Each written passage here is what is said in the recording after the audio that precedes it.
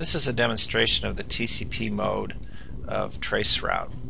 TCP Traceroute is quite unique because what it does is it sends TCP packets to the target and it looks for ICMP packets in return.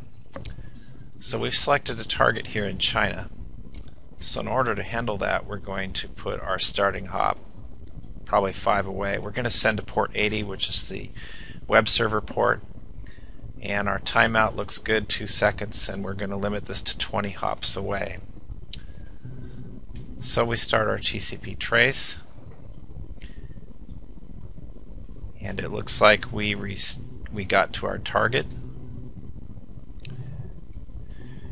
This shows that we got to the target because we actually connected to the web server. These are all ICMP return messages. You can see the country involved, the time involved for the round trip packet time, and you can see the names of the various hops along the way. Now once we get to China, notice that the names of the hops disappear.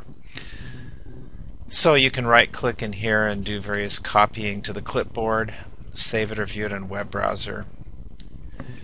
You can also select reports here and view the report in the web browser from there.